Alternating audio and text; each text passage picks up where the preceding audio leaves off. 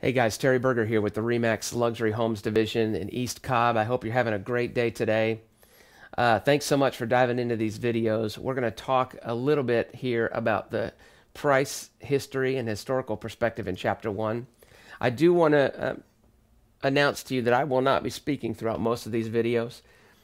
Chapters 2, 3, and 4 that you're going to see are going to include some soft music playing underneath a slideshow of the homes that have sold, so you can see multiple pictures.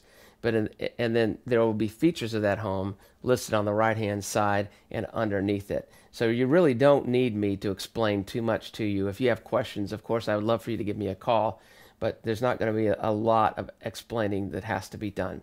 But in this particular case, seeing as how I've been an agent for 10 years and I've seen the market before the decline and after, I feel like I can give you some insight here. Well, first of all, let's look at the average home price by year in Northampton, going all the way back to 2004. And as you can see, in 2006 and 2007, that was the peak. There was great demand for homes in Northampton in 2006. And most people would say that 2006 was the peak before we started to see some sort of decline in the market. And that's exactly what's taken place in Northampton.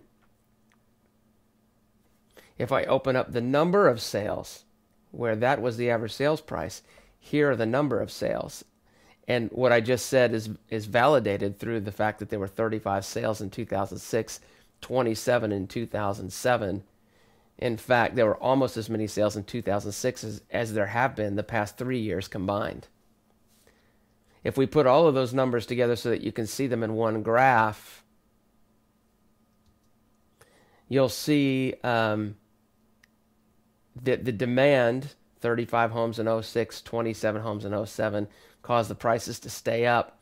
What is interesting to me is that, look, in 2008, only 10 homes in Northampton sold, but there wasn't really a great price decline, maybe 2%.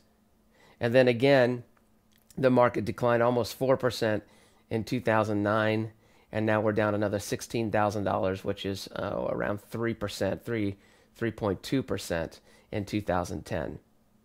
Now, I will tell you this. There have been home sales in the high 500s, low 600s in Northampton in 2010. And 2010, as of the date of this recording, is not over. There's 3 more months. So 2010 looks to be the best year that we've had since the market took a dive back in 2007 and 8. So if you have any questions on the historical data, sales data, please give me a call. If there's other information you would like, I'll be happy to pull that off for you. Just give me a call on my mobile phone, 678-665-5811. And I certainly hope you enjoy the rest of the chapters. If you're thinking about moving, I would just appreciate if you'd give me a phone call. I'd love to sit down and chat with you about how things are going for you and your family and see if there's a way that the RE/MAX Luxury Homes Division can help you. Have a great day.